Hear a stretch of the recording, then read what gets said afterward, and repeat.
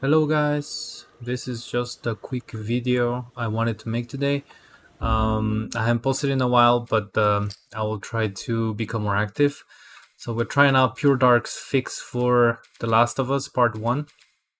The game is running at a resolution of 3840 by 2160 at ultra settings. And since this game has a lot of CPU performance problems, I'm going to be running the test at ultra settings with DLSS set to performance. And I'm going to be testing the PureDark mod, which adds DLSS 3 to the game. So first we're going to try with the mod off, and this is a good spot I found where the game is very CPU bound.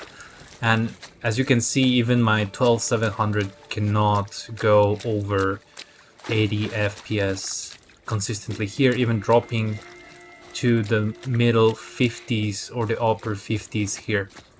Now, of course, if you have a better CPU or you have better memory, such as BDI, my memory is very crappy. It's not good for the 12700, but if you have a better memory setup, I am sure you can get better frame rates here than I do. But just at using very normal DDR4 with a 12700, you can see we are struggling to keep the utilization on a 4090 up here, even though there's not a lot of stuff happening. Now, one of the things I noticed in this game is there are seams around certain pieces of the map, and I think this is one of those seams where, for example, if you go here back and forth, you can see how the frame rate fluctuates until you stand still for some reason.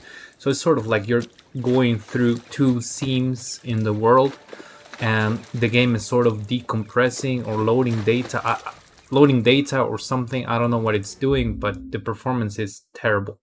Now, PureDark here made a CPU fix which immensely fixes this problem.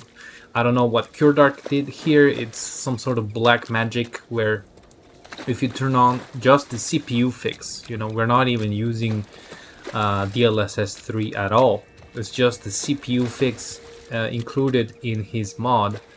You can see already our performance is much better. And I'm just going to do another lap, and you can see now we're reaching the high 90s and even the 100s at some point.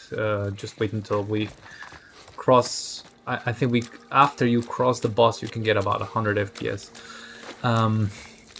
So it's very remarkable what PureDark is doing here with his mod, to be honest.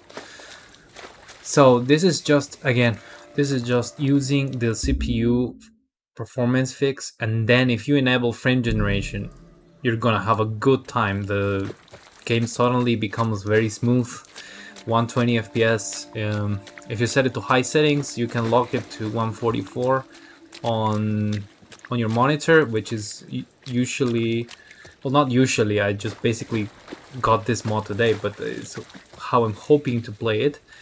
And yeah, I just wanted to try this out because I didn't see a lot of people talking about this, and I think it's very important to point out that PureDark, his mod, even if you don't have an RTX 40 series card, just the CPU fix alone will give you a huge bump in performance. We're talking going from the 50s to the 70s, which is like a 20%, 30% bump.